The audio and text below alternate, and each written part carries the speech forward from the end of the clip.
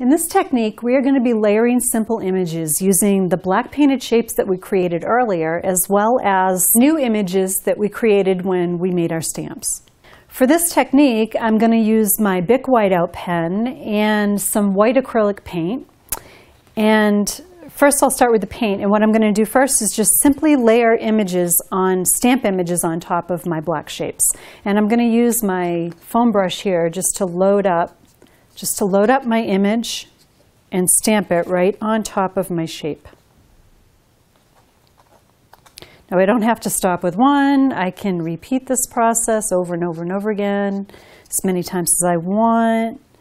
But the whole idea is to use the imagery that we just created, very simple shapes, to create more complex shapes.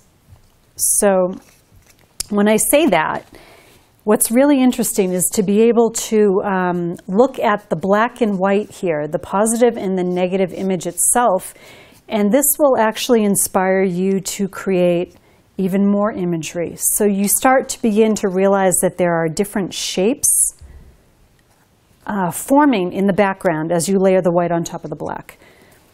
But how I would use these images in my collage is either by photocopying them to use them in my black and white collage, or I could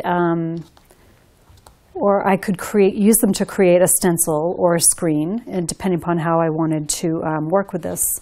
Now, additionally, I can use my Bic whiteout pen and go into these shapes and do something completely different. So maybe I want to write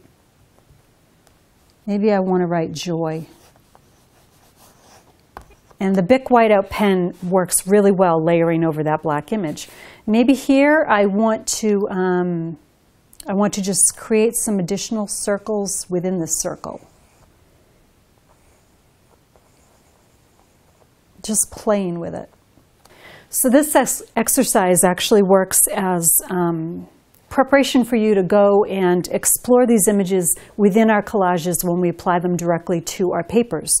And this way you'll be able to experiment beforehand when you go to use different colors to layer these images on your collages.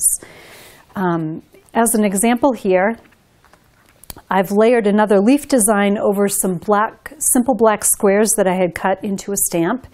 And all of a sudden, looking at the black and the white and how the two are reacting in the negative and positive areas, I already see additional shapes that I might want to cut out of a stamp to create an entirely different stamp from this. So just be aware as you start to layer your images what else you are creating that you don't initially think of or intend to do, because those pieces can actually create additional shapes and layers in your imagery.